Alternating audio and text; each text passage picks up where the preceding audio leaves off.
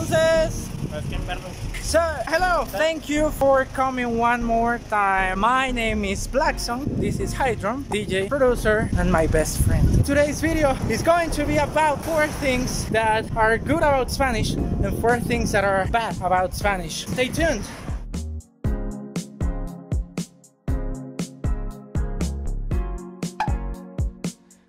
So, hello, thank you so much. No dije nada. Thank you so much for coming one more time. You already know me, my name is Blaxonk. On the camera we have Hydrum today that is basically not recording, but he is working as basically the stabilizer.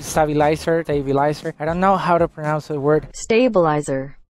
So yeah, today we're going to speak about good things and bad things of learning Spanish. So let's dive right into the good things first of all. So number 1 is the letter ñ. It is represented on the International Phonetic Alphabet as a voiced palatal nasal, the symbol that you can see over here, and it sounds like when you put a G and an N together in Italian, like lasagna, like lavagna, like compagni, all those words. And yeah, I'm learning Italian, as I think I said on a previous video. I don't know if I said it.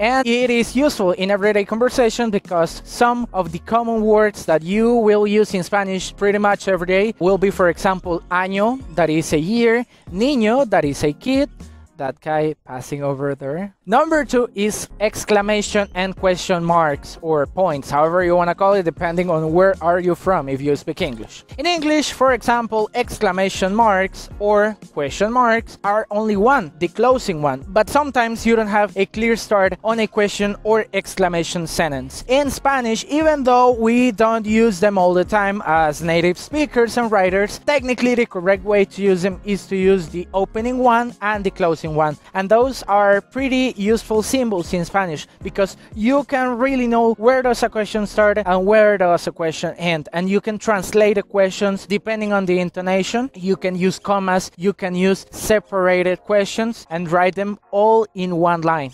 What are you doing?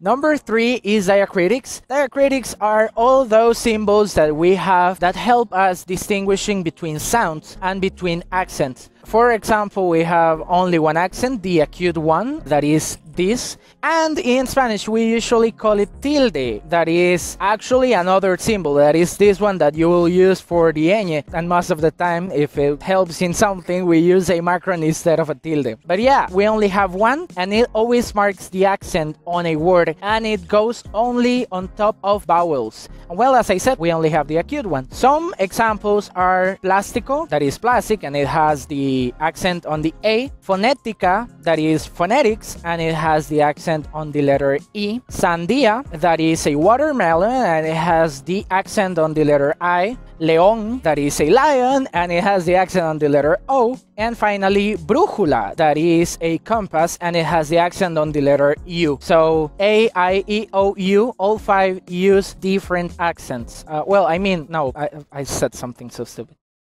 They all use accents, and even though in a lot of cases they don't change the meaning of the words, they change the intonation. So when you're learning Spanish, they will be pretty useful if they are written on a word. Also, it is helpful that we only have the acute one, that you can only use one accent per word, and that you have specific rules with just a few exceptions to those rules that are applied sometimes. At some point, you will write a lot and read a lot, and you will get used to write those accents. And number 4 is the phonetically consistent vowels. For example, in English you have A as in apple, A as in that, or A as in that. So you have 3 different sounds. In Spanish you have A as in árbol, A as in mamá, A as in papa. You only have one A, one letter A. So A is always A, E is always E, I is always E, O is always O, and U is always U. And even though you have an accent on those, that will change where the accent goes, not the pronunciation of the letter. So that's pretty useful when you're learning Spanish, learning which are those sounds and how to use them. And of course, we have the bad things, and those things are hell a lot of times, but not really if you get used to English, to Spanish.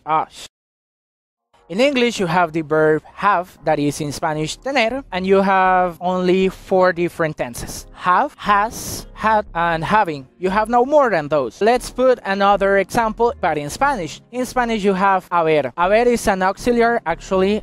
It can be used as a verb, but the fact is that, for example, haber is the infinitive form. In Spanish, we have haber, but also has, hemos, habéis, han, he habido, has habido, habíamos sabido, habíais sabido, había habido, hubimos sabido, hubimos, hubieron, hubiesen. You get the point, right? So it is really useful to have only some tenses in English. That's something I have to admit that was one of the easiest parts to learn in English, because you can use pretty much the same conjugation for all the verbs. Number 2 are word strings. Even though in English you can speak really fast, Spanish is actually one of the fastest languages in the world, only behind Japanese. That is, these syllables per second, Spanish is only this. So it is the second fastest language in the world, and we can really make word strings. We can really attach a lot of words together, and even though those will be separate words, those will sound like one single big messy word. Something similar to what happens in German, but in German you have literally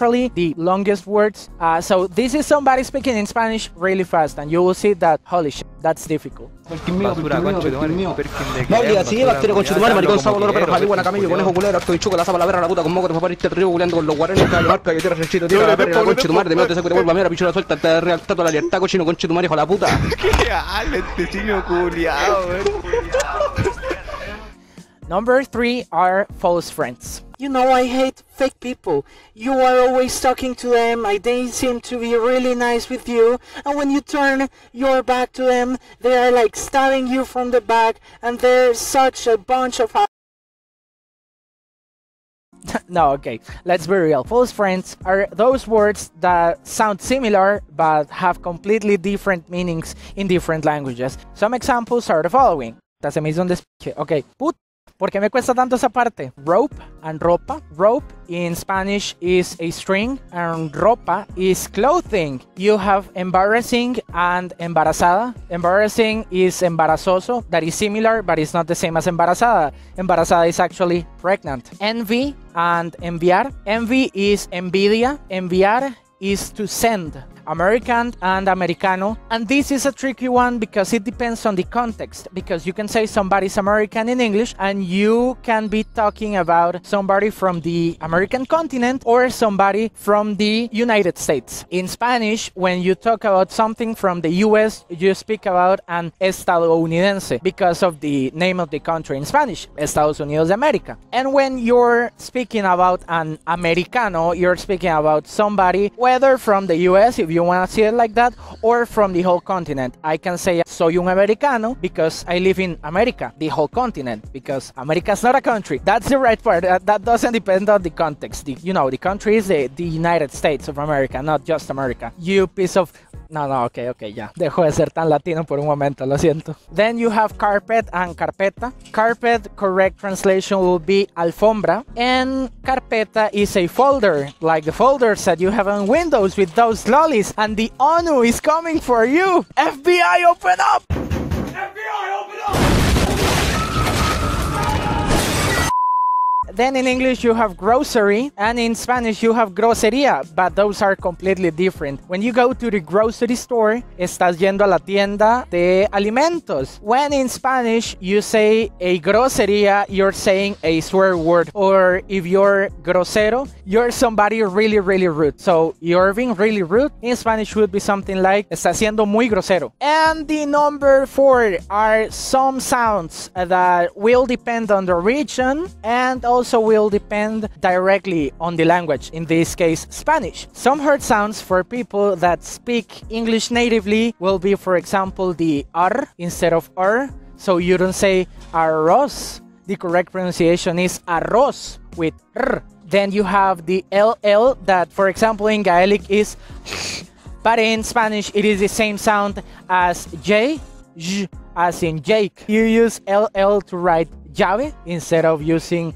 Y, and also in Spanish you don't use J as a J sound, but instead as a H sound, as a G, you know, Spanish is sometimes really messy when you're speaking about consonants, but at least vowels are phonetically consistent. And we also have different accents because, for example, depending on accents, you will pronounce S, C, and Z, or Z, however you want to call it, differently. For example, if you're Spanish. But in Latin America, S, C, and Z can sound the same. For example, in océano, asador, y zanahoria. And they all sound Z, the same sound. I have a lisp, and I don't fucking care. Que ceseo, que soy sopetas. We also don't really make a difference between B and V. We say vacaciones instead of vacaciones. In other languages, it is really important. In Spanish, not really. And yeah, I think pretty much that'll be it. I was not able to think of a lot of ideas because, you know, I am not a linguist. I do what I can. And of course, I am a language nerd. I like languages. So yeah, thank you so much. Thank you for calling. I was going to say thank you for calling. I'm an idiot. Here's Hydrum. If you want to subscribe to Hydrum's channel, it'll be on the description. He's not my brother, even though he looks like he's my best friend.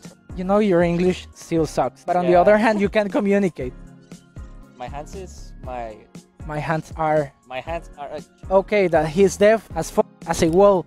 So he speaks with his hands. Que está sordo como una tapia y por eso habla con las manos. And I know this is a ghetto microphone, but it works. And that's what I care about. Thank you so much for watching. Subscribe, give it a like, share it with your friends. And as always, have a good night and keep dancing. Oh, holy shit. That was hard, you know? That's what she said!